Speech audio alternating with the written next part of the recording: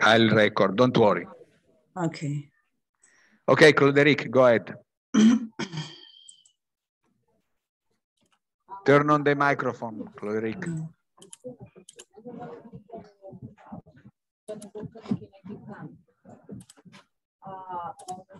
Okay, can you hear me?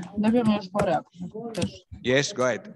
Yes. Please all people to turn off the microphone, please. Okay, otherwise it will be impossible. Claude-Eric, go ahead. Yes, thank you.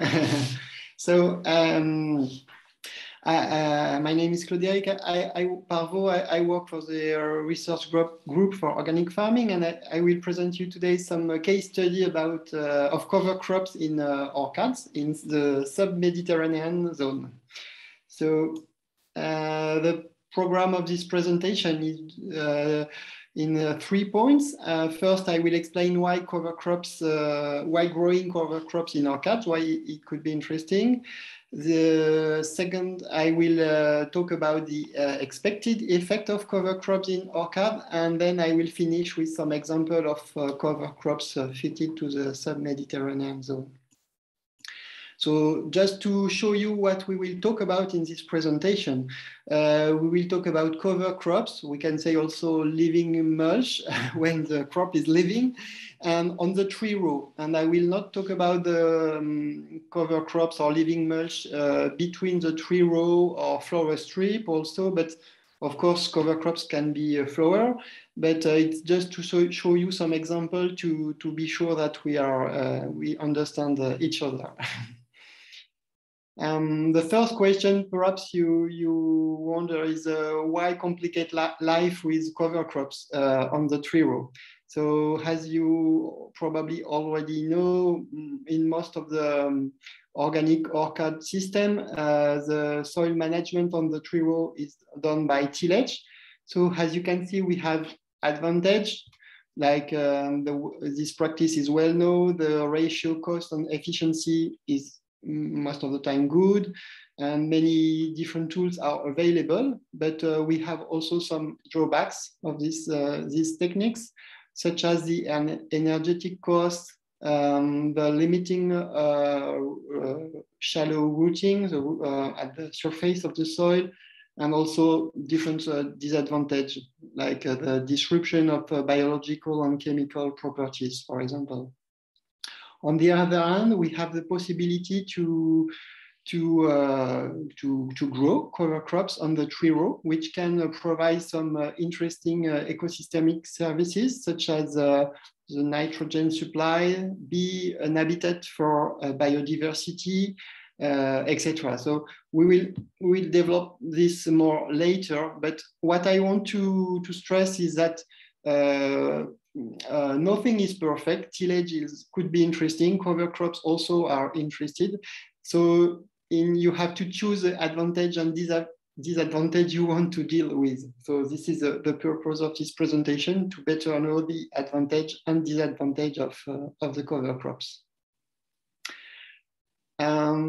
The second thing I want to stress is that the effect of cover crops on the tree row are really diverse. So we can have the introduction of cover crops in a system, for example, in an orchard, can have effect on different ecosystemic services or different elements, different practices in the orchard.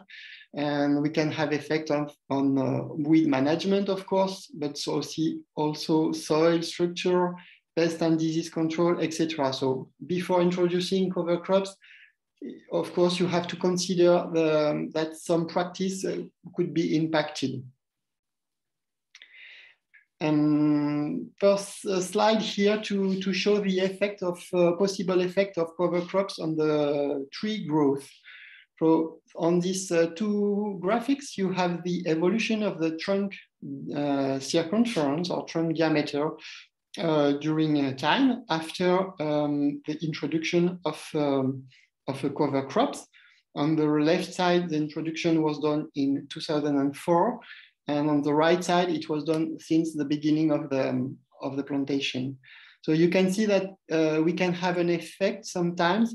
On the right side of the slide, you can see that The introduction of cover crops decrease the trunk diameter, so the growth of the crop, whereas on the left side of the slide, you can see the graphic that the evolution of the diameter, trunk circumference, and you can see that the effect of the cover crops of clover cover crop is limited, and we have only a significant effect only in for 1 year.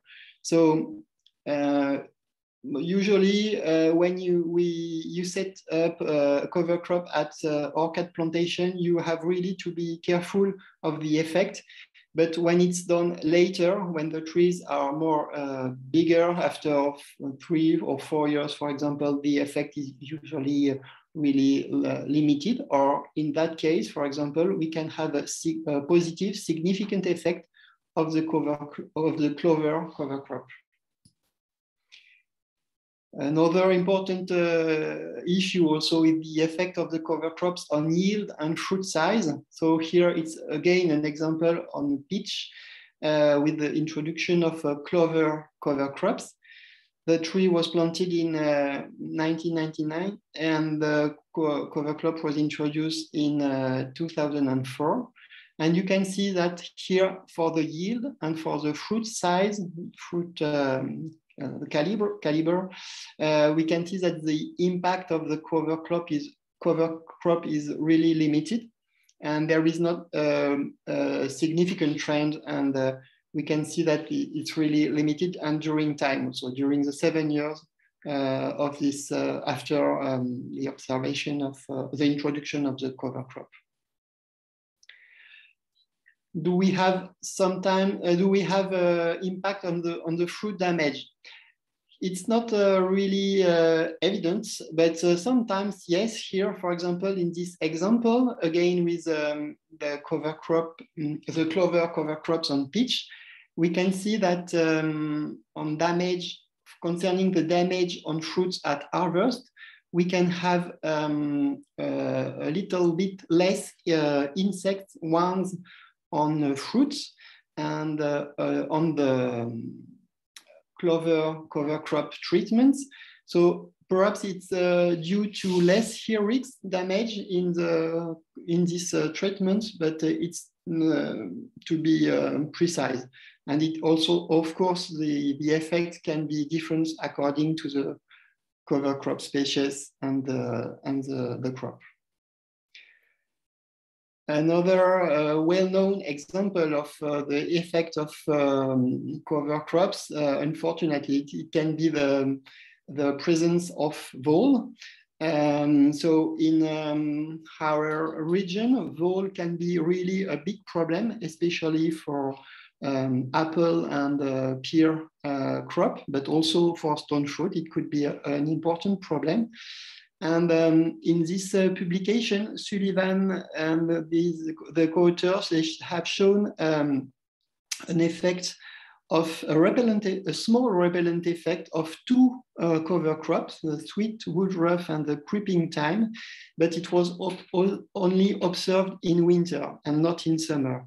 And most of the time, the cover crops has increased the presence of vole. So if you want to introduce cover crops in system, you really have to consider this. And it can be really a major limitation to the introduction of cover crops in orchards. Concerning the effect on fruits, and we have shown, we have demonstrated some years ago that the introduction of white clover cover crops on peach can have a positive effect on the brown rot on fruit. For example, in this table, we can see that in 2004 and in 2007, the percentage of brown rot on fruit after 5 days after harvest was decreased in the clover crop treatments. And we can here have a possible explanation of that. Here, this is the two graphics representing the water availability in the two treatments, clover cover crops and tillage, and also the water rainfall and irrigation. And we can see that in spring, we have a drying out due to the white clover growth. And during fruit ripening, we can see that we have not the same amplitude of variation between the two treatments. And we have also done other observation, and we have found that the high amplitude of variation of water in the tillage treatment can have an effect of on the growth of the fruit, and then on the micro cracks we can observe on the surface of the fruit. And there is a buffer effect of cover crops on water availability, which can have a positive effect because it decreases the number of micro cracks on fruit and then decrease the infestation of brown rot on fruit. So it still needs to be demonstrated step by step, but it could be a positive indirect effect of cover crops. Here you can see another type of effect of cover crops concerning the water infiltration rates. The graphics represent the infiltration as a function of time. And you can see, for example, on this example in mid-April, that the speed, the water infiltration rate is more important in clover than in tillage. So it could be an interesting thing. Cover crop can have also effect on earthworm population. And here you can see on this graphic the mean earthworm density on clover cover crop treatment and tillage. And you can see that there is a significant effect of the cover crop due to higher endogeic and also mainly also epigeic earthworm. And epigeic, as you know, it's the functional class of earthworm that are more located at the top of surface of the soil. Sorry. Of course, one of the expected effects is it's also concerning nitrogen. And here you can see on this graphic the evolution of mineral nitrogen, nitrates, and ammoniacal form on the two treatments. And what is interesting to see is that we had a decrease by 2 since 2004. We have decreased by 2 the input in nitrogen only in the clover cover crop treatments. And besides that, we have still the same amount, around the same amount of nitrogen available in both treatments. So it means that we have really a release of nitrogen by the clover cover crop during its growth or during its burying in the decomposition in the soil. Cover crops can have also an effect of tree root distribution, but unfortunately it's less documented and less because it's more difficult to make some map of roots. Here you can have see an example and we can see a difference between the two treatments, but it's most of the time difficult to conclude. Another last slide concerning the expected effects of cover crops concern the biocontrol services.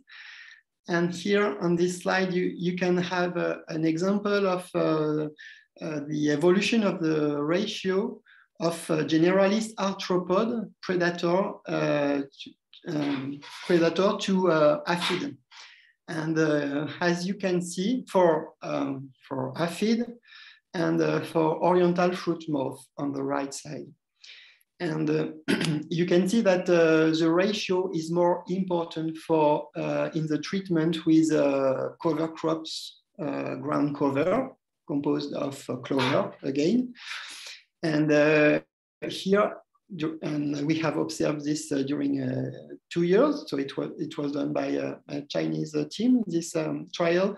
And so here we can have a positive effect of the white clover on the biocontrol services, and especially concerning aphids and the oriental fruit moth, which are two important pests for peach. So I want now to give you some example of cover crops in a sub-Mediterranean zone. We have assessed at GRAB. For example, here we have a table which represents the maximum percentage of ground cover of different cover crop species, which were assessed in apple orchards. So you can see that, for example, Dactylis or Achillea milfolium and Festuca ovina, they were really interesting in terms of ground cover, because they can really reach almost 100% of soil occupation in the tree row.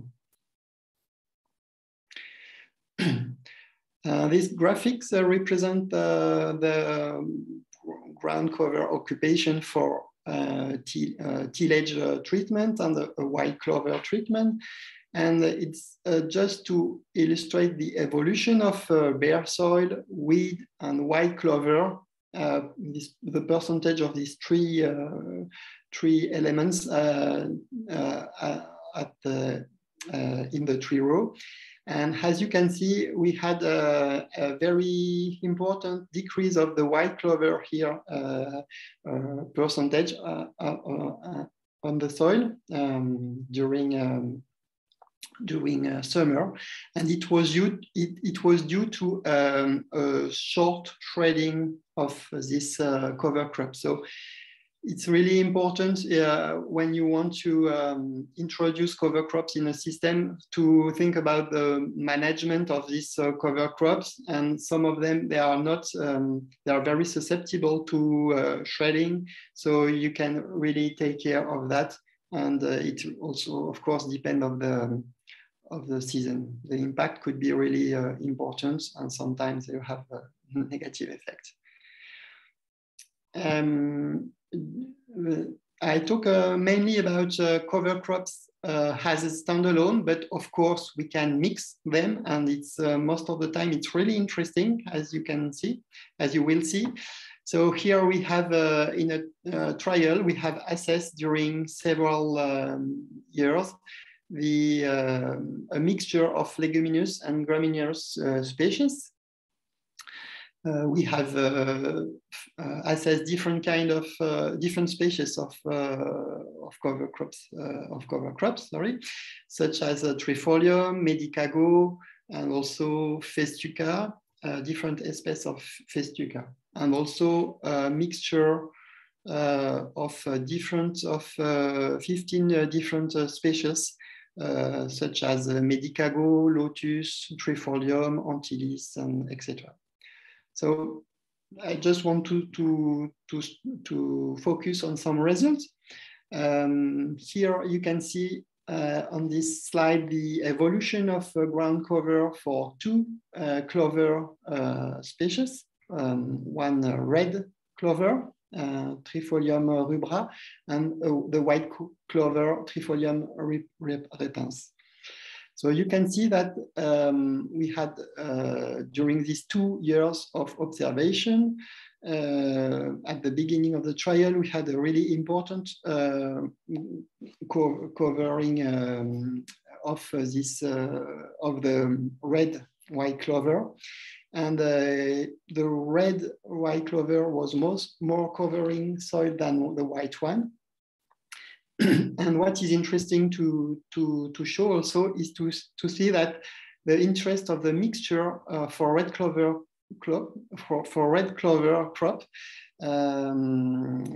despite a lower seeding rate than red clover alone. So sometimes when you have a positive effect of mixture and when you mix them, you have a better result with when you mix with another species and when you use a lower rate, a lower seeding rate density. You can see here the evolution of the ground cover evolution of 2 Festuca species. So as you can see, there is a slow establishment of these 2 species. The soil covering effect, it could be really nice because you have very dense cloud on the soil, and which can avoid the growth of weed in some case. So it could be really interesting, and it's Festuca are more interesting in mixture than in alone because of their slow establishment. So at the beginning, you need to have other species, otherwise you will have a high development of other species, weed and so on. Another example here of the ground evolution of cover crops. It was done on 20 different cover crop species. So we have distinguished, after 4 years of observation, we have distinguished different pattern of behavior of the plant. Here, for example, you can see that with Lobularia maritima, or with Onobrichis, with this Saint-Foin, we have a quick installation, but also it quickly disappears after 1 or 2 years. For Artemisia or for Centaurea, we have development which is late. So you have really to wait until the soil occupation is important. And for other species, such as Agrostis, Leucanthemum, or Achillea, for example, we had a quick installation, and the ground cover was important because it was ranging from it ranged from the 50 to 85% on the soil surface. So last slide, I just want to show you here a kind of summarize that we can do after this kind of trial. So here for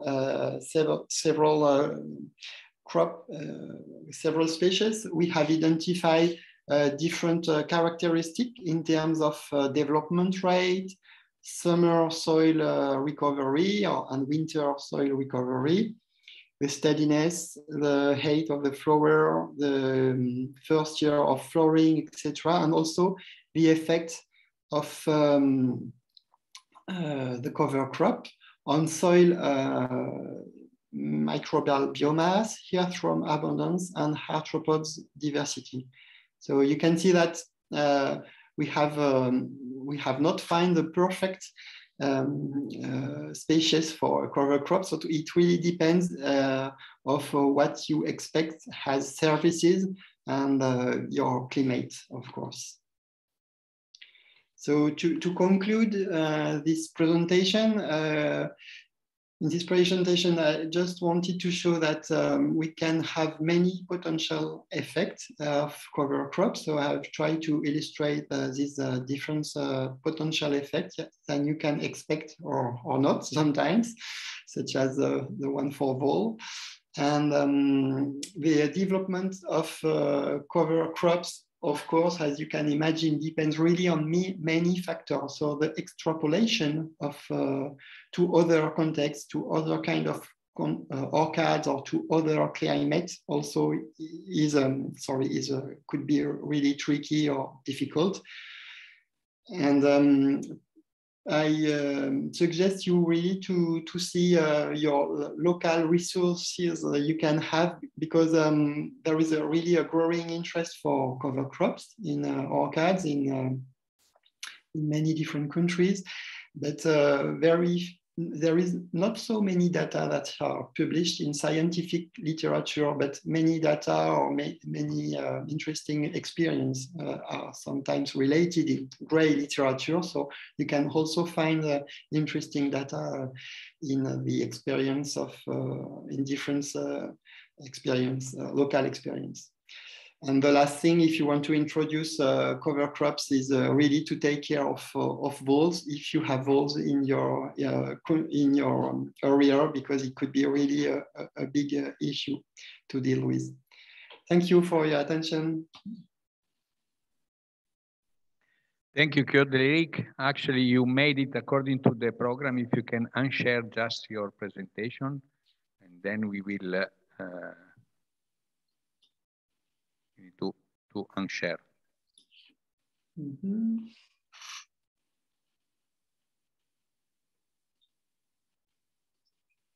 And in the meantime, then we'll go through.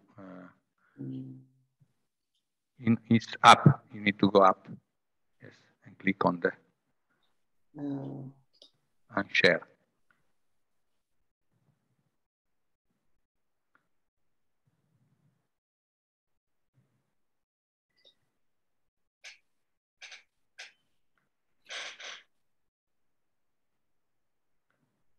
Okay, I did it. Okay. Don't worry, okay, I did it. So, Michael will present us what are the outcomes, let's say, of the Domino project, which was a project, you can start, Michael, to share the screen. In the meantime, it was a project that just ended in actually a few months ago under the Core Organic program, and there were involved several partners from France, from Poland, from Germany, from Italy, and from Switzerland. And I think that Michael will present kind of general lessons that we have learned in a more northern climate compared to what Claude-Eric presented. Michael, the floor is yours. So can you hear me and see the presentation? Yes, we see and hear you. Presentation mode, is it fine? Yes, it's fine. Okay, or no. Then also welcome again from my side. So in my presentation, I will give you some information about living mulches in apple orchards and the lessons learned from the core organic project, Domino. And the results that I will show you are results from the whole project consortium. So also many thanks to all the other partners who contributed to this presentation.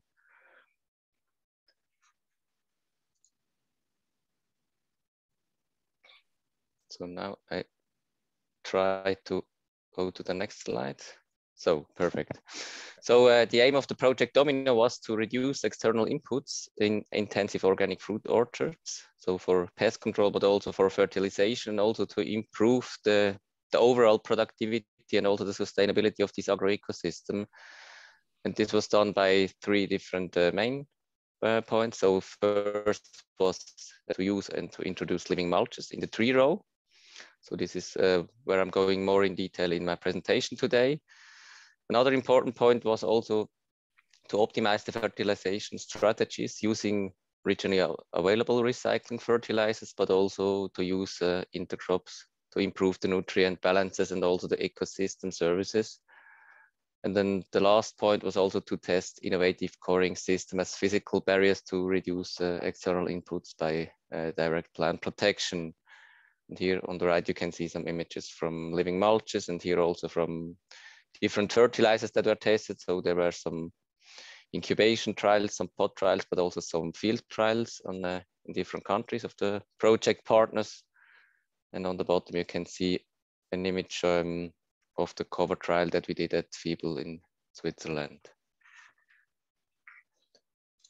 So this project was coordinated by the University of Ancona by Professor David Deneri, and we had partners from Italy, from Bulgaria, Poland, Switzerland, Germany, but also France, and also different associations from these countries were involved in the whole project. So current organic production systems are often concerned with the so-called conventionalization. So with the widespread use of external inputs, they are often produced also very far from the farm. And this concerns the plant protection products, but also fertilizers that are used, and of course also fuel and other energy sources. And we can imagine to redesign the farming systems to go towards a cultivated agroecosystem, which tries to mimic also the nature. So by growing perennial or also temporary herbaceous species on the zones of the orchards or also vineyards in the project that are at the moment currently not used for this. So this means between the rows, but in the plant row.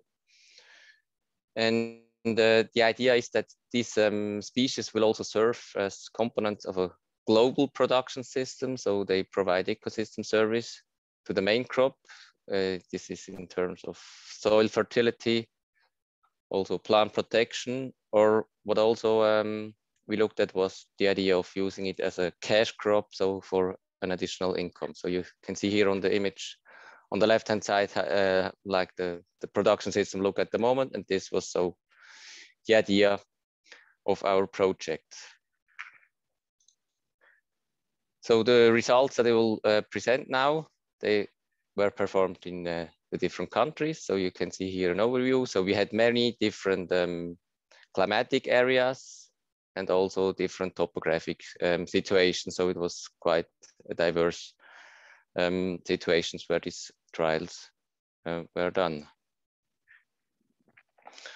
So in total, 44 herbaceous plant species were tested to be used on the planted rows.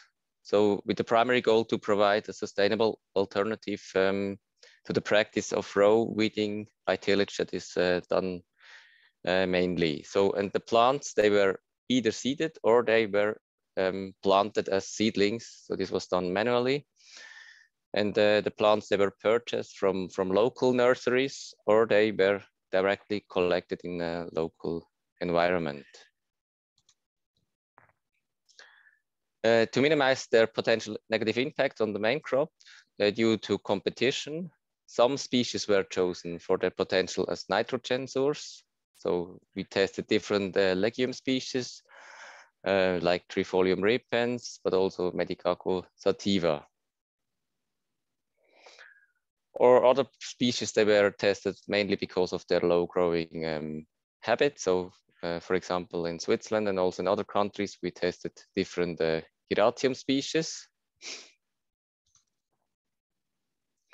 And also official or eatable crops were tested. So with a marketing perspective or also to compensate the competition with the perennial crop by adding an additional value. So here just 2 examples that were tested by different partners. So as official crops, mint was tested by many partners, or also thyme.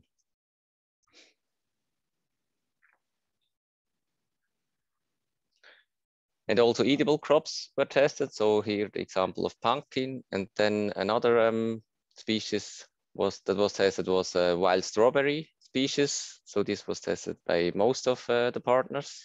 It was quite an interesting species.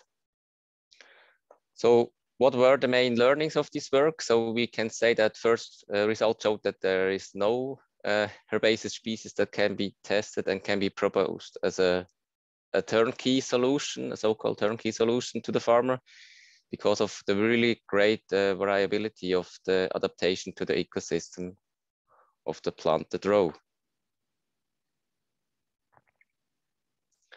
So now I will go a little bit more in detail and show you some results from different partners. So the first one is from France. So the species from the genus Menta, This seems to be rather ubiquitous plant, so it seems to be able to grow easily in a wide range of different situations.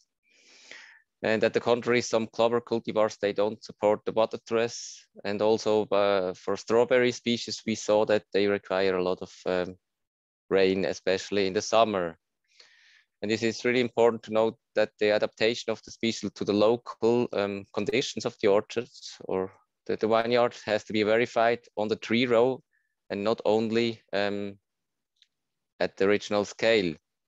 And to illustrate this, you can have a look on these pictures here. So this was Menta that was tested in a French trial. So in the open field, they really had a good establishment. And then here on the right-hand side, you can see the picture when it was tested in the tree row with a really low and bad establishment.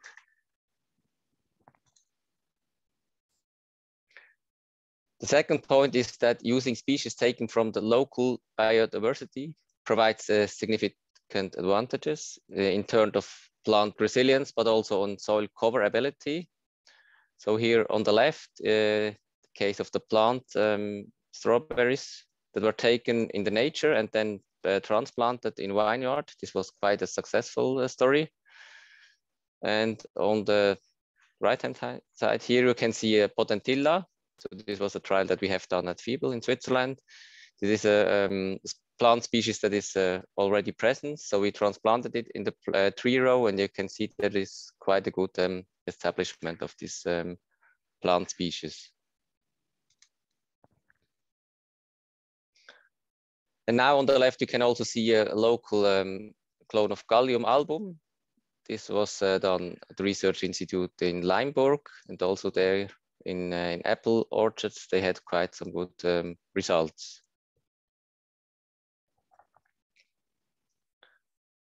But it's also important to stress that whether the plants are local or purchased from nurseries without additional weeding control measures during the first 1 or even 2 seasons, and perhaps even longer, most of these species have great difficulty to compete on their own with the weeds. And this was especially, we realized this for the summer weeds. So it was the same situation for different project partners. For example, here you can see on the picture one example that we have done at Switzerland. So Hiratium species, so it looks really nice in May, but then in September it was overgrown by another plant species.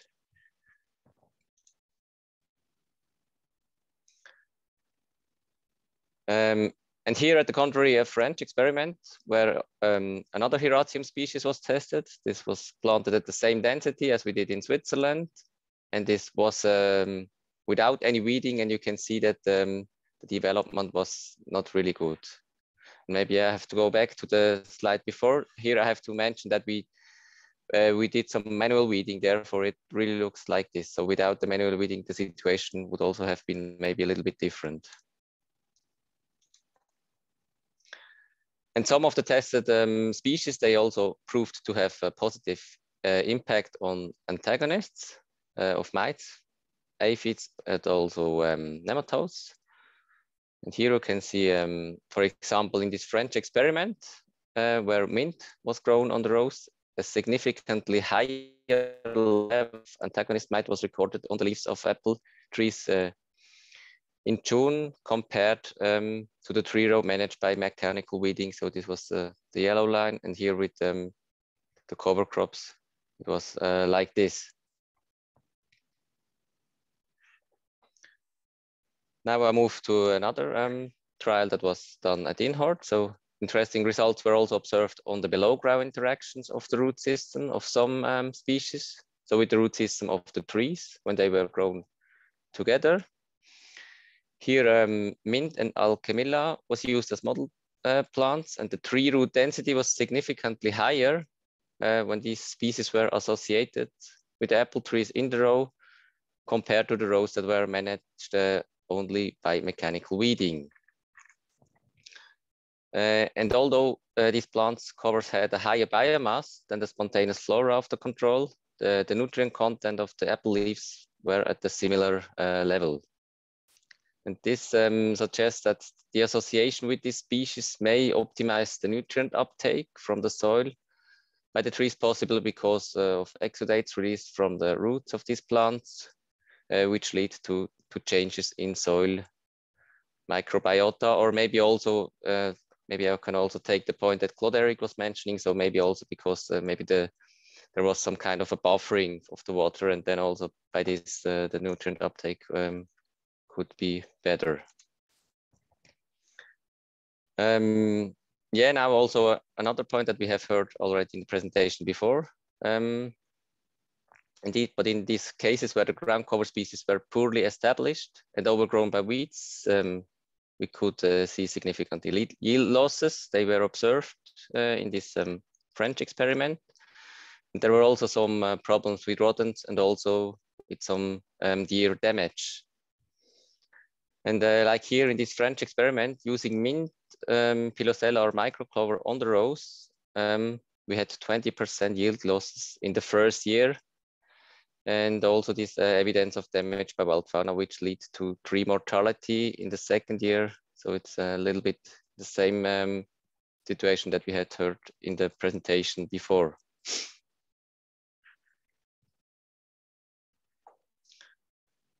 And depending on the labor costs applied in the different European countries, which also influences, of course, the cost of the plants, establishing selected herbaceous species on the rows of vineyard or in orchards can be very expensive. And here the French partner, they did a calculation of the whole investment for the machine, for the people, and for the plant material. And they had come to a total of 25,000 euros per hectare of orchard. So it's quite a high amount of money. Yeah, and actually the results in this trial was not really good. So some recommendations can be given. So first, in most cases, using ground cover species on the tree rows cannot be considered as an economically sustainable alternative to the mechanical weeding that is currently mostly done in organic orchards. And if the fruit growers want to try this technique, it's really recommended to start testing it, the ground cover in small areas to verify the adaptation to the local climate conditions before to start using these cover crops on a large scale. And now I want to move to the second topic, to the cash crops. So in suitable conditions, strawberries, officinal and also aromatic species and vegetable like pumpkins, they were identified as possible interesting options to provide an additional income. So here, for example, we have the wild strawberry, different Fragaria vesca. This was done in a German trial. And here we also have pumpkin that were tested in a Polish trial. And here Menta, this was tested by also many different partners. Here on this image, you can see the situation, how it was in the trial in Germany. And we can say that this has some interest, but first using species already cultivated on a relatively large scale, this could give a chance to find the plants easily and also at lower prices than using botanical plants like the Hieracium species that I have mentioned before. And if these plants succeed in adapting to the tree rows, they could also give some significant production each year. But there are also some constraints. So first, always verify their adaptation to the local conditions of the tree row, as I have shown in some examples before. And I think the most important point is that no pesticide spray has to be applied to the orchard, and especially if the chosen species are herbal plants. And this can be a very big constraint. So now I would like to give some suggestions such secondary crops, they can be a good option in case of direct farm sales or self-harvest on farm by the customers directly. And beyond the income from the sale of these products, they can also provide an added value. This is in terms of the customer's perception of the farm, and also thus the retention and also the publicity. And that probably even if such crops, they are only planted on a small area of the farm. And now I would also mention to a brochure that was done in the project Organic Domino. So one part of this brochure is also with the lessons learned and also some recommendations for the fruit growers. So you can find some tables with the species that were tested by the different partners. And also then there are the pros and cons and maybe some special recommendations for the farmers. So this is in this document here. Yeah, and with this, I finish my presentation, and I thank you for your attention. And I think now we have enough time to discuss your questions, and maybe you can also give some remarks. Maybe you have some own experiments. Thank you very much. Thank you, Michael. Now, if you can, okay, maybe I'll unshare. Okay, you did it, great. So we can open the discussion. I think we have almost 1 hour to discuss, and I'd like to start, let's say, the discussion. So with the 2, let's say, recommendations for those that want to ask, just to turn on also the video so that we can see who's talking. And then of course, turn on and off the microphone. So this is one thing. Now, I'd like to start with hi, Michelle, from East Malling. You like to talk and ask a question, because otherwise I will point some issues. That's fine. Okay. Some issues that I think came out from the 2 presentations. Meaning, I mean, the general, which I think it's a kind of very general outcome for whichever new, say, cultivation system or new practice that we introduce in the orchard applies, is that we need to adapt the idea, the concept of the practice to the specific, to the specificity of the local conditions. So the orchard, the management of the orchard, the place where the orchard is, and so on. So this is, I think, is the first, I would say, conclusion that we can have. And from the other side, I think that sometimes we need to be a little bit, I would not say flexible only, but you know, thinking a little bit further, because we can really actually exploit some, let's say, some negative points that were mentioned by both Claude-Eric and Michael. For example, for the effect of the living mulches on the plant growth, or for the voles and so on, to see them in a different way. Because maybe, for example, the effect on the plant growth, it's a benefit if we want to apply it. So it's just a matter of starting the orchard with the rootstock that is a little bit more vigorous, which then it gives to the plants a different, let's say, different kinds of benefits, particularly in organic farming, of course, you know, because they can grow deeper, and particularly in some soils that maybe are not so fertile, and benefit for the reduction that we have in the plant growth due to the cover crop, which then could also increase the fertility of the soil, as we have seen. I mean, generally speaking, when we think about as a fertility as the, let's say, content in nutrient elements, but not only, because it's also related. I think that it's clear that whenever we see particularly for the nitrogen, for example, content in the soil. It's related also with the microbial activity in the soil. So that's also the capacity of the biological, so-called biological fertility. Then I think that also what Michael was presenting, I feel it because I was also taking part of the project. So we also carried out in Poland several trials, and actually the outcome was not so, let's say, negative in the sense that we had more positive effects than negative, and particularly when working with the farmers, because actually that was also the case in our case. So, but also in that specific aspect, again, we need to adapt, as it was shown, to the specificity of the farm approach.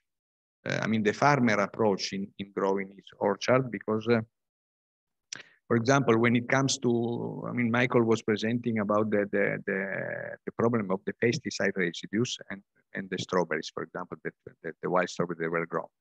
Now, we had from the partner in Italy, in Marche, we were actually in this farm that is growing, it is a vineyard, and they started as normally it is, you know, for a project, you know, with a few meters, let's say 100 meters of the vineyard growing these wild strawberries. And now they have all the 6 hectares that are grown in this way, because they found that actually there is a benefit from the sides of controlling the weeds, but also a benefit in getting maybe a little bit of these of the fruits. But there is also a benefit in the perception of the consumers that are coming to the farmer to purchase the wine that they are producing, and they see, for example, in the period when there are the flowers, there are the fruits and all the things. It's a perception of what we say as an ecosystem service. It's the aesthetics of the orchard, or in this case of the vineyard, which actually we also have analyzed in this way with the survey within the project, and it came out that actually this is an aspect very much frequently kind of horizontal, in a way that in all the countries we have carried out the analysis, the questionnaire, asking the people, farmers or advisors, whether which kind of ecosystem services they were thinking could be positively affected by such kind of innovation. The aesthetic was one generally appraised as a positive one. But I don't want to take more. These are just points for the discussion, and also about the costs, because also for the costs, I think we cannot focus only on the French assessment, because in Poland, for example, we had a very interesting positive effect, actually. And what was interesting was that, for example, in case of mint, where we had the highest production of, say, secondary cash crop, the positive effect was not so positive as it was, for example, with the Alchemilla, because there is a higher cost for keeping the orchard and so on, while with the Alchemilla there was a lower, and the price of the product is higher, and with less problems also when it comes to the pesticides, residues, and so on. So if anybody wants to ask questions or to comment, you are welcome.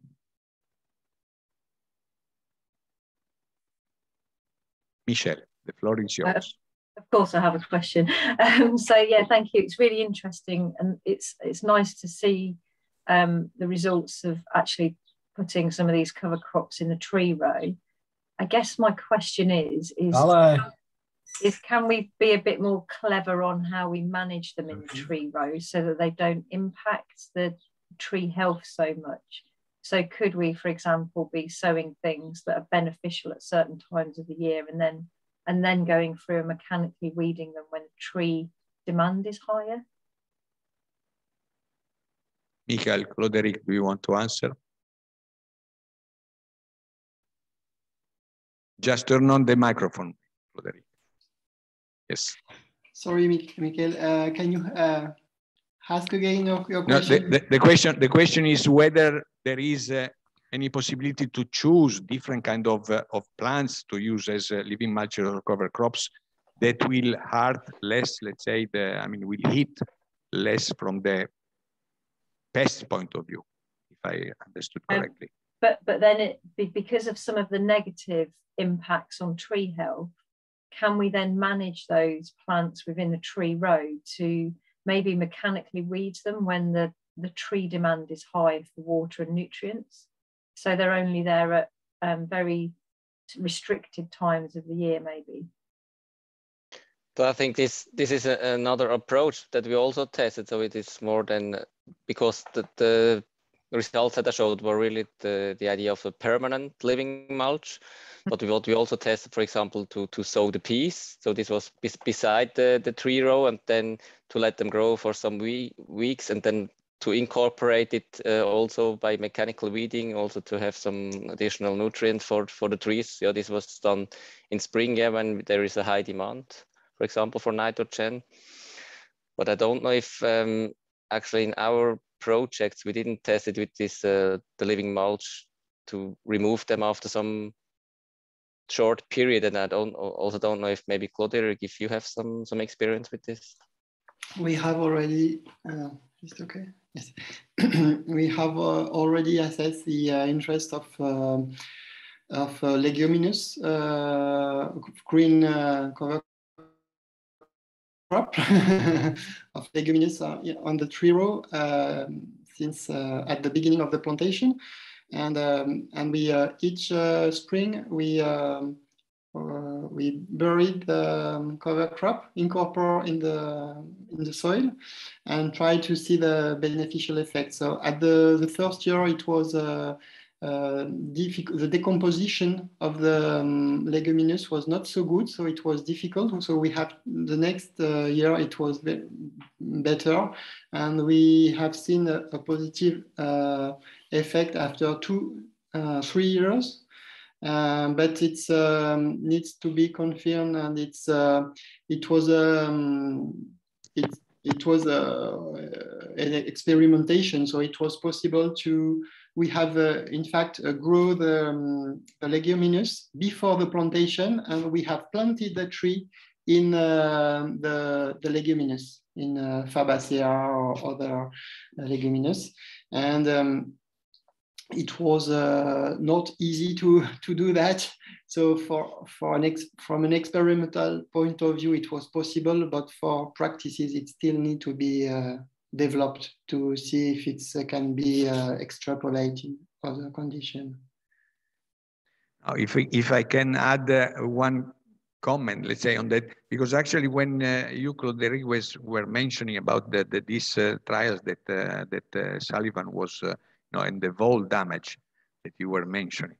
So, and actually you said that, the damage during winter time is reduced, but it is increased in springtime, no? So maybe it's exactly what Michel is also thinking about. So why don't we can eventually, it's a matter of selecting the correct species that we need to use as a cover crop or living mulch. So to have them cut when it is the worst period for the voles damage, so that there is a lower there is a lower risk for this kind of damage. But if I come also to the aspects of the plant protection, because also could be also that. The idea we had in Poland was actually to try different kind of species for different purposes. So we had some species that we thought could be useful also for as a plant to let's say reduce the risk of damage from different kinds of pests. And actually we thought about mint for that specific purpose because of the essential oil. When you were entering into the field, you could really feel the smell of the mint. Okay, in that. We tested also other plants, and in some cases, I mean, the results are not conclusive because it's not enough time.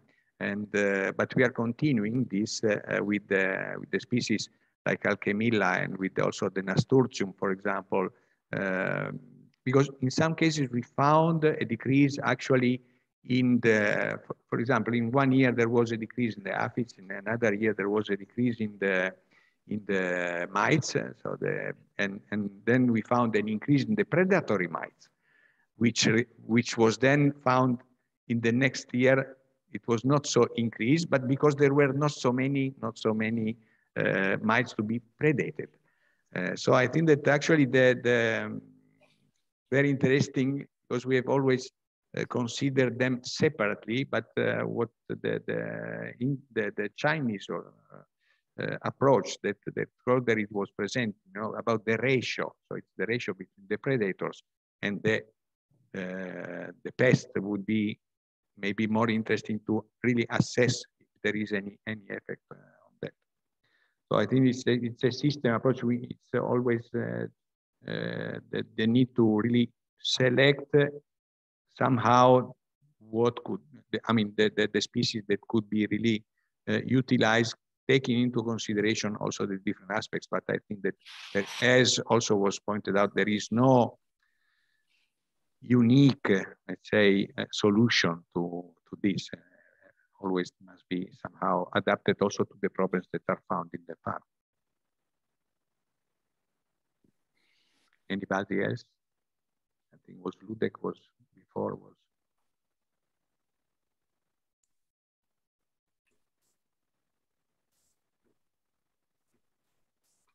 Hello, could I ask something, please? Of course, of course, of course. Yeah, my name is Ludek Laňar. I'm from Czech Republic, and we would like to start to work with, let's say, sandwich system, and we are thinking about the plants which would be, let's say, suitable for the middle strip, but you know, I saw that on most of your presentations, you worked, let's say, in less dense orchards with a lot of sun and so on.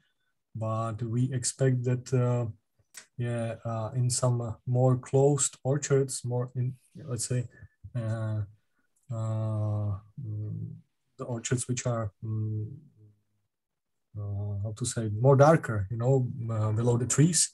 What would be actually the species which can withstand this more darker conditions? If you have some experience with, let's say, darker conditions with the species, if clover will work, or fescue and these species. Michael, maybe Michael, because he is from Switzerland, you know, this is the sandwich is the Swiss method, right? Or Claude-Eric, if you want to go ahead. So Ludek, I didn't get the point really. So you are also working in quite dense planted apple or fruit orchards. Yeah, you know, I am not focused, let's say, on organic production, but really on intensified production, conventional.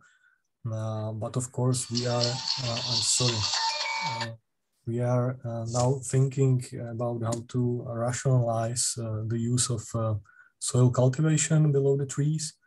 And yeah, we saw that the sandwich system could be definitely the solution. Combining, let's say, the advantages or decreasing the disadvantages of soil cultivation.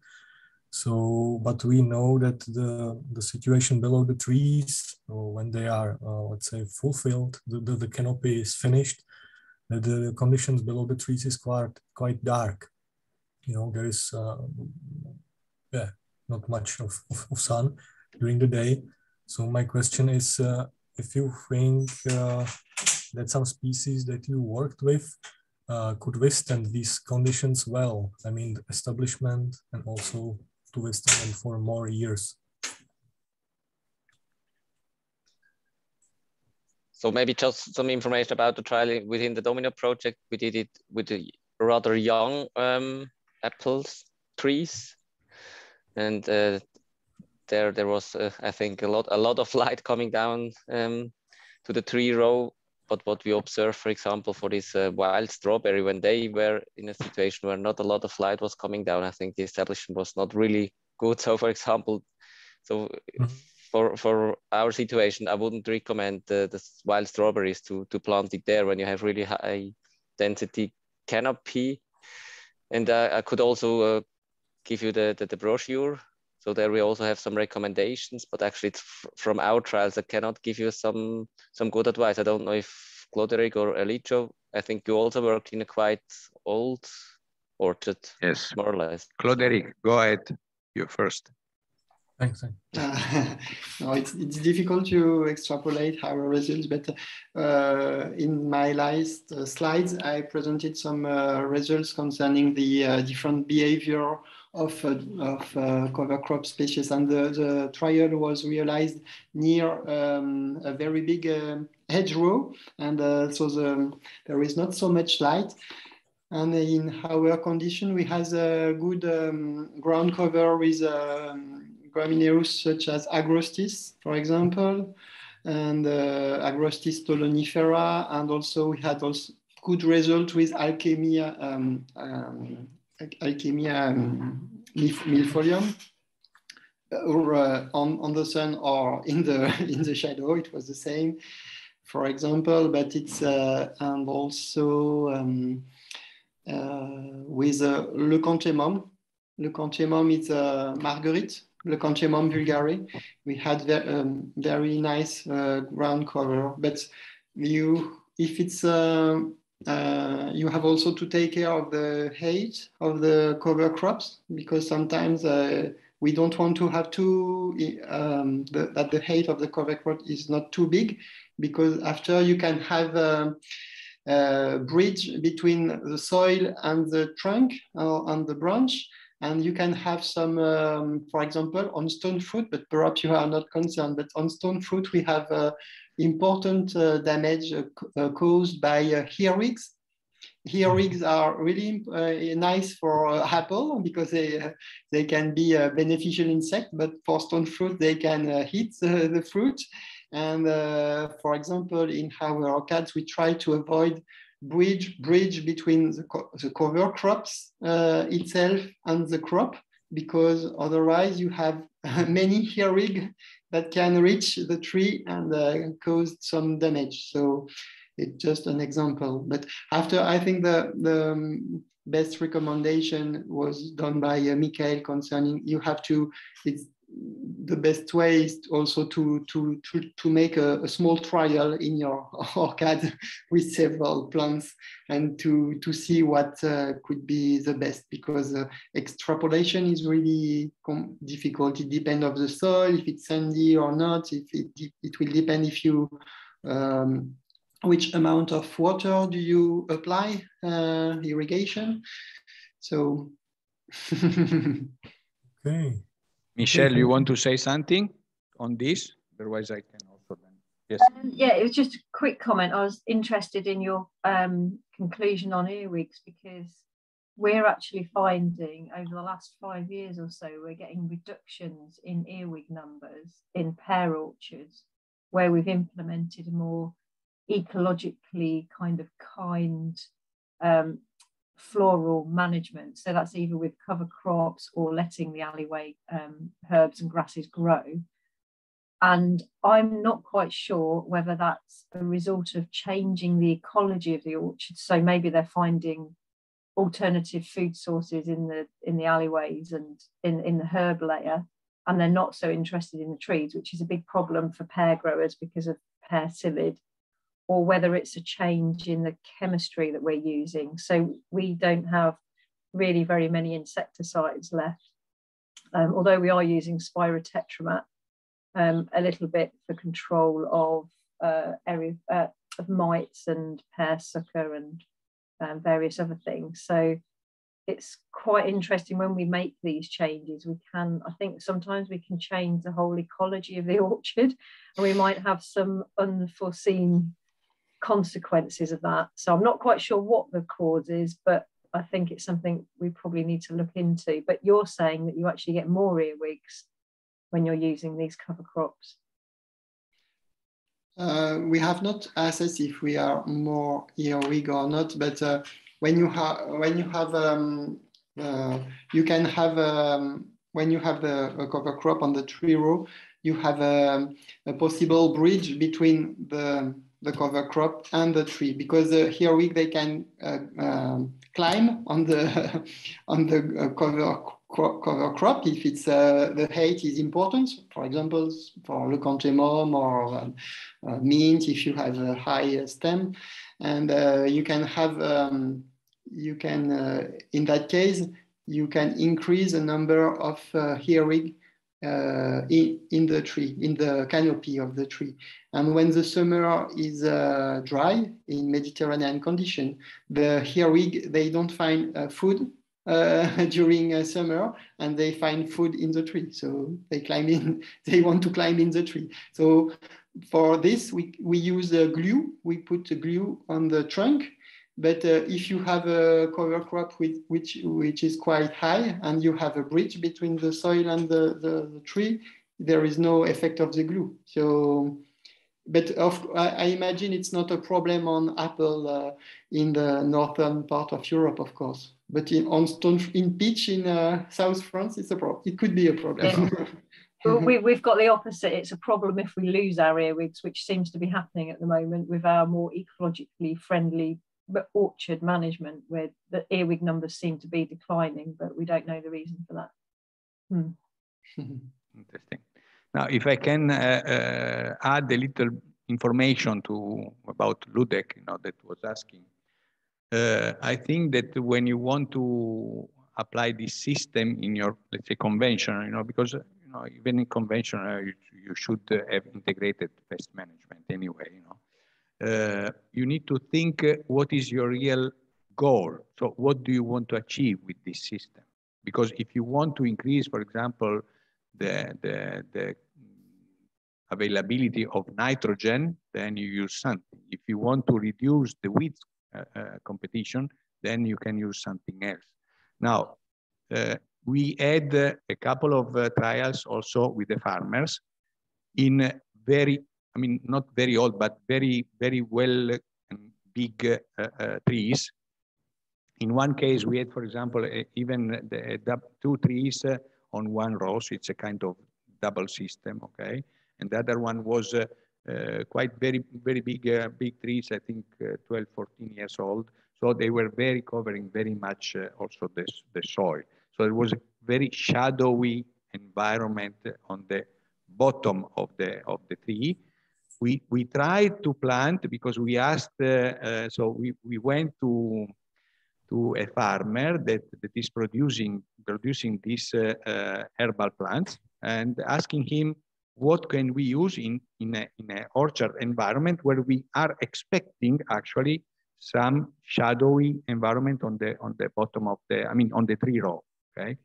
And then he said, okay, we can try some species that are growing in the wood.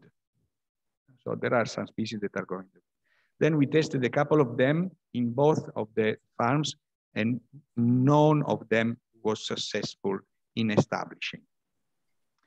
For one of them, it was not successful at all anywhere. So even in the light. So it's a problem of the soil, meaning that we believe it's a problem of this species requires a soil that is more acidic, because it's coming also from the forest and so on.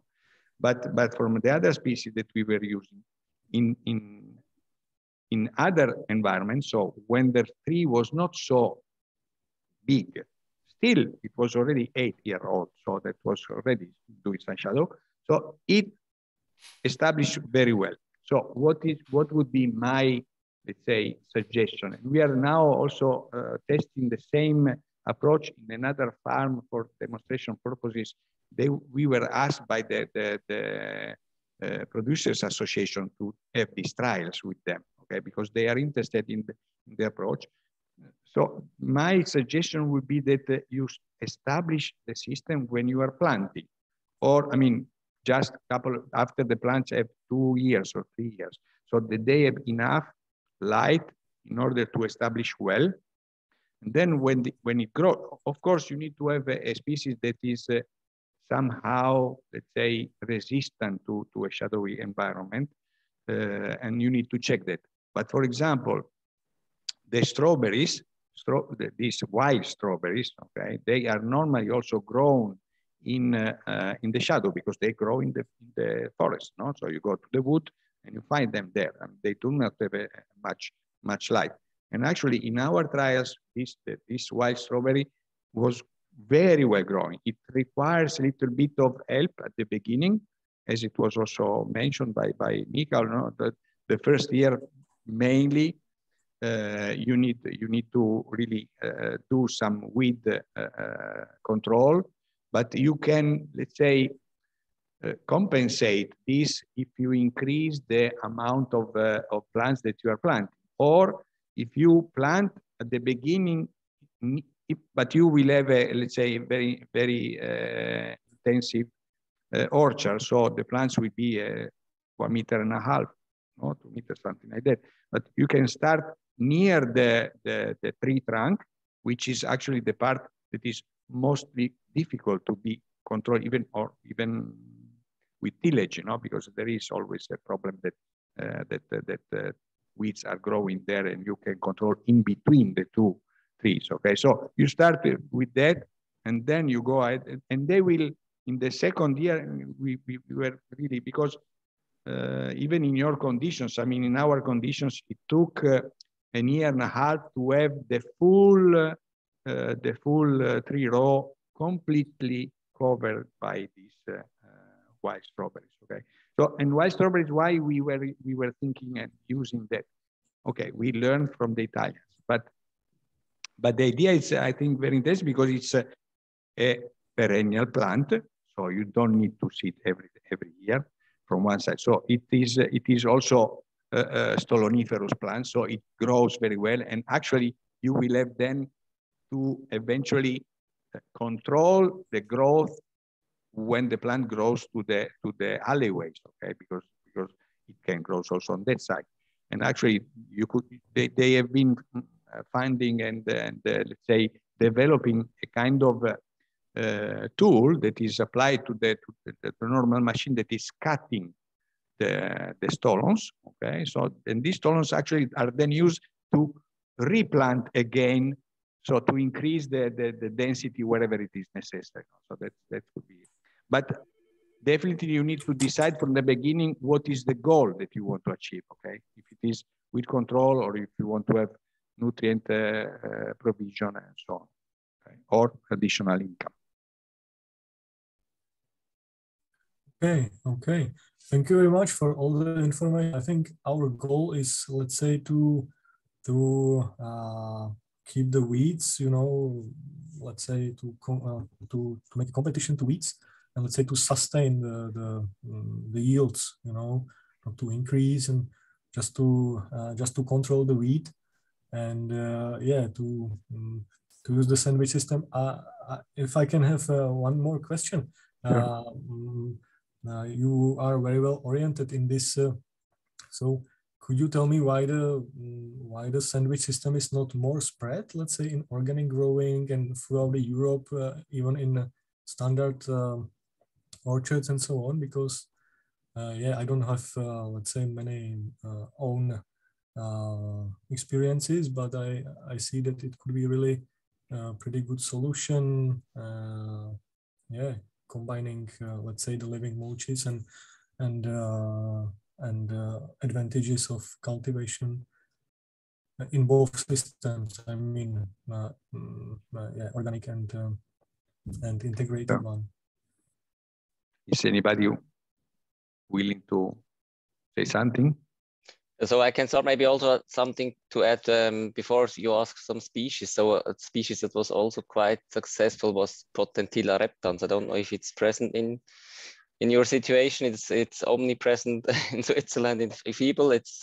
it was quite dominant also over other plant species that we were testing. It's, as Claude-Eric said, I think it's also important that you have a plant species that is not too high. So it's not very high. It has more or less a shallow root system. So maybe this would also be something you could try. Mm-hmm. Maybe now to your question concerning the sandwich system, because it was started at FiBL Switzerland a long time ago. I think it was also in the times when, some machines were not available. So the people were also looking for some solutions. They had some machines where they could, incorporate the soil beside the trunks, but not within the trunks. And now there was quite some new machines that are available on the market. So I think this is also maybe a little bit the reason that the people, they hold the whole plant row.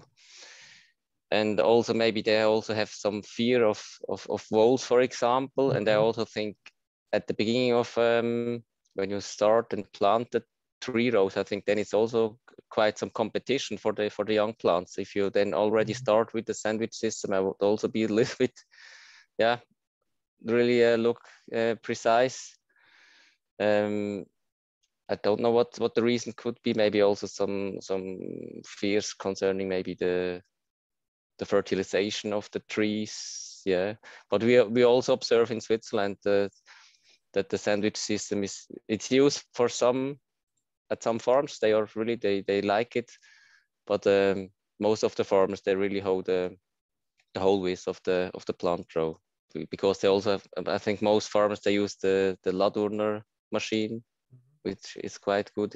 Of course it's not, you cannot drive very fast with this system. So this is, of course, a constraint of this Ladurner machine concerning other machines. But I don't know if Claude-Eric, if you want to add something. I think that maybe it's also easier if you have the whole row, with the either one or a mixture, as I think it's normally much better than only a single, as also Claude-Eric was presenting. I mean, if you have a mixture of a leguminous plant and grass, it's then better. Then it's easier. I mean, why you want to make something which is a kind of let's say non-natural? It's because you want to keep the different parts of the sandwich, let's say, separate, but the plants they grow wherever they want, and so probably it is also easier to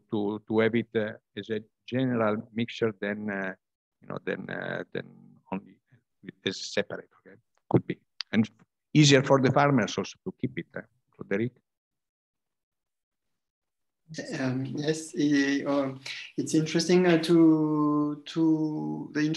of the interests to mix several species is to mix species which can develop very quickly at the beginning when you sow them or when you plant them, and after to have plants that can develop later. And they, for example, Festuca, they are when they are well implanted on the tree row, they don't move. They stay. It's really the ground. The ground cover is really nice and important, but you have to wait 2 or 3 years. And so during that time, it's nice to have another species who develop more quickly. So it's one point. And concerning the sandwich system, it's I have no more other explanation than Michael Friedli said concerning the development of this system. I think one thing to consider is the price of the investment of the machine for a farmer to manage the soil. It's an important cost, and the tools, when you have it, you want to keep it for a long time. So I think the modification of the practice concerning the soil management, it's probably to long-term effect because of the price of the investment of the tools. And now we have nice new tools which can be interesting in some case, but not in the other case. But for 95% of the farmer, it's not possible to find 4 tools to have the best management of their orchard. So they buy one or they share one with other, and they do everything with that. So I think it's an argument to explain, it's a reason to explain why it's also difficult to introduce cover crops in systems. You have drawbacks, you have sometimes risk, but if we want to manage the cover crop properly, sometimes you have to find tools which could be difficult or expensive, and from a farmer point of view, it can be a limitation, of course. But I think it's of course it's more easy in experimental station, or this is our role to try to innovate and to try many different things.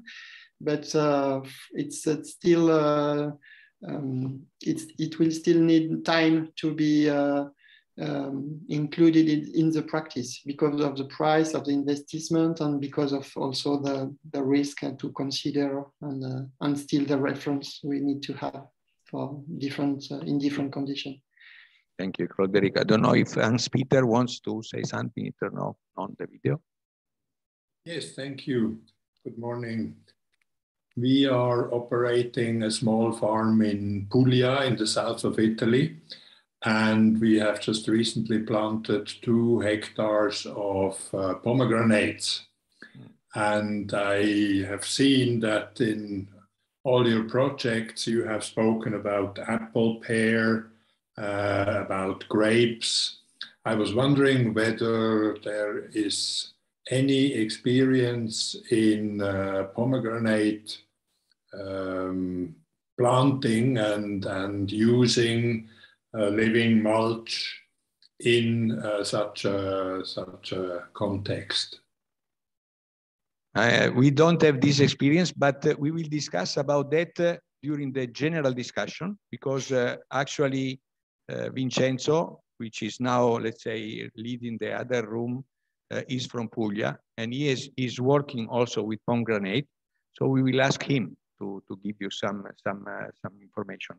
I believe that I have only a little experience with the pomegranate growing while I was in Jordan, and to me was a kind of really surprise, because I was used to have eating only one kind of pomegranate, which I didn't like because it was so acid that, you know, that. And then there I found that there is a whole palette of colors of the fruit. I mean, not of the fruit, but inside of the seeds, what you are eating, and the pulp, and all palette also of taste. So from very acidic to very sweet.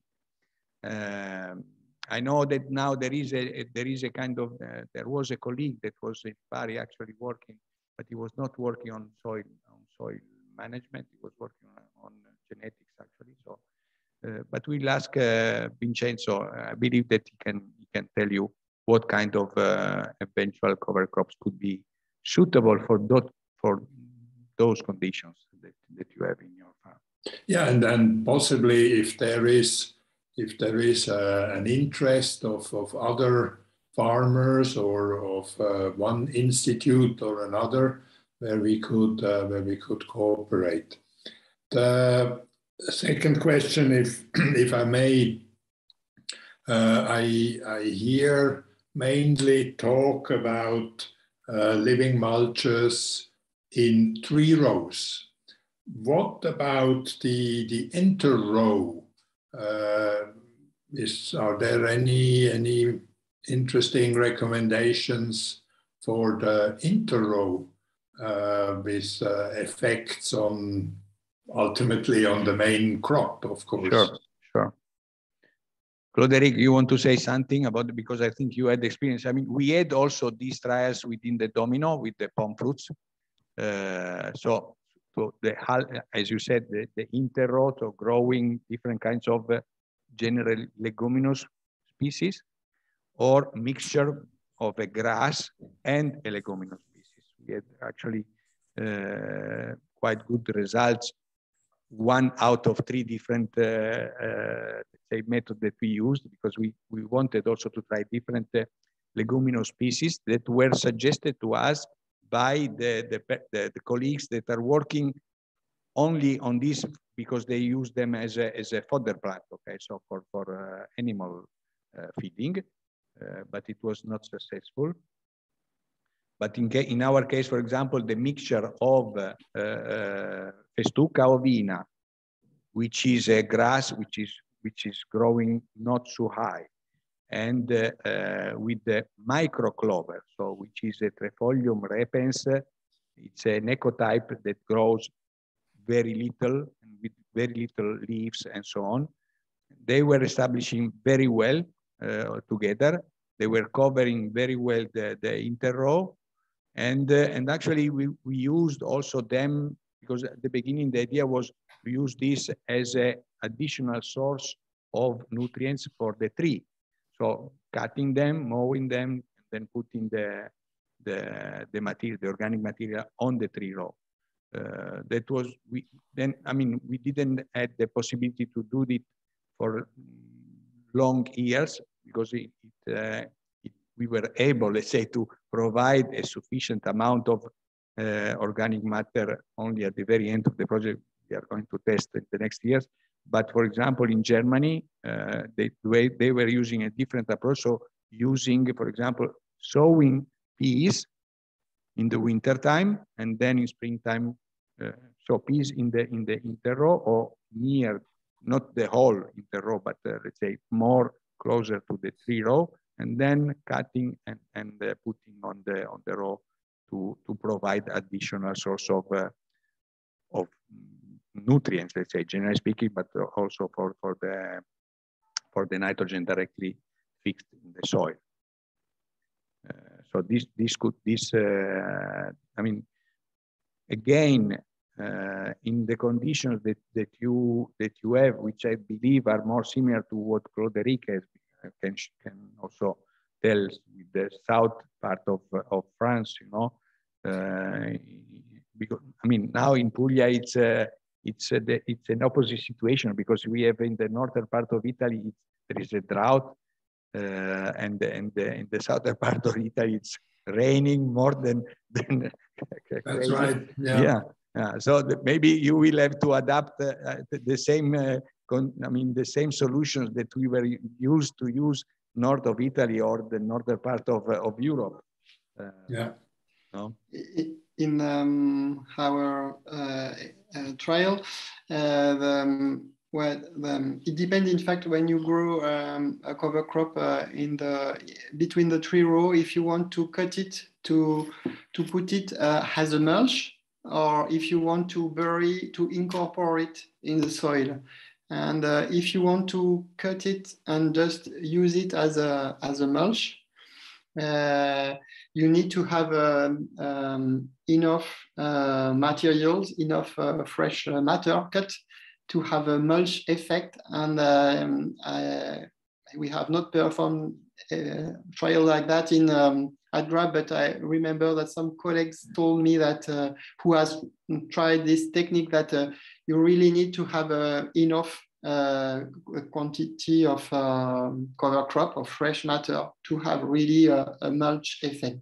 And if you want to incorporate, to bury in the soil leguminous for the nitrogen effect release, we have tried this, and it was difficult the first year. We had difficulty to bury properly the leguminous in the soil, to incorporate properly.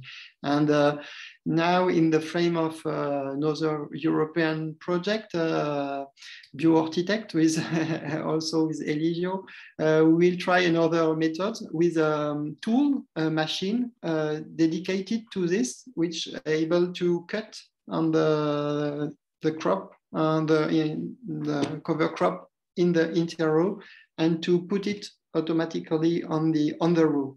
And we will start the trial this year, so we do not have a result yet. But yes, there is a high degree of innovation concerning machine for the soil management. So it's still possible to imagine nice things, but for the moment it's still under experimentation. But I see that also Michael Fontaine sent something concerning a PhD concerning this on the chat, a reference. So that might be useful for Hans, just to have a look at. I don't think the PhD student got around to properly publishing, but I think the information's in one of the chapters of his thesis. Thank you. I take the opportunity to answer to Carlos Gil, who sent me a question by the chat about the management of the cover crop in order to maintain the maximum arthropod biodiversity in the orchards. It's a good question, but I have not probably the right answer. We have assessed. We have not really assessed the effect of different kind of management. But of course, the management is a really big issue when you want to cut the pattern on the tree row. And what I can say is that, for example, we have seen that in the example of white clover cover crop, the effect of the rhythm of irrigation.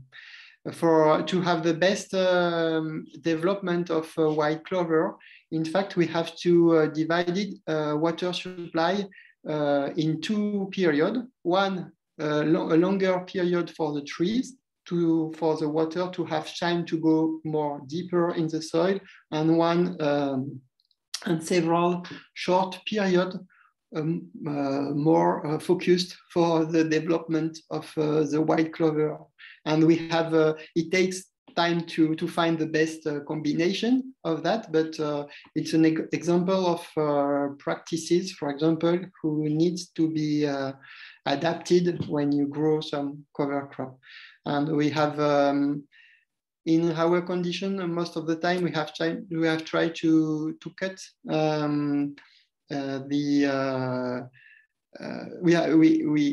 if we have a as I said, if we have a possible effect of hair rig on stone fruit, etc., we try to cut and to maintain the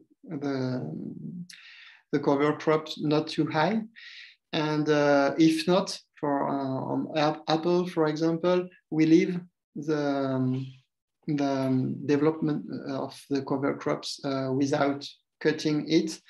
But we perhaps in the next year we will also try to assess different kind of management, because of course it's really the effect of the cover crops really depends on the management of it. So, but we have so many things to assess at the same time, so many factors to play with. So for the moment, we have not really assessed this, but it could be interesting to try different pattern of different height of cuts, or many things to do still. If I can add just one suggestion, which doesn't come from experience, let's say, but comes from my studies when I still was a student, you know, and I had the course on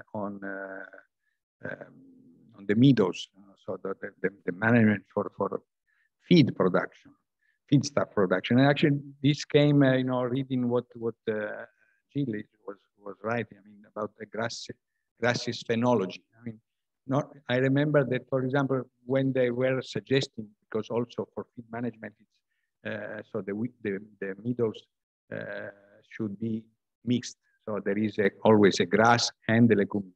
They say, you know, the first cut, which is in May normally, you have the best cut because there is the biggest amount of leguminous plants. because they grow much faster. Why? Because it's at the beginning of the season. There is normally, let's say, a higher moisture in the soil, so the water content in the soil. And then you have the second, and eventually then the third cut, where you have a majority of the biomass which is made of the grasses, because they can resist much more better the decrease in the soil water content, and then also grow. And in this way, you know, you can have a balance. So I think that the same could happen also, and you could apply also for in your case. So if you want to have this either on the row or the inter-row also. So you really need to consider, as also Claude-Eric was mentioning, different kinds of factors that are affecting the growth of the plants. If there are no other questions, then I will tell Vincenzo that we can stop the session and we can go to the main room, so we can have a final discussion, and we'll ask also Vincenzo to answer to Hans-Peter about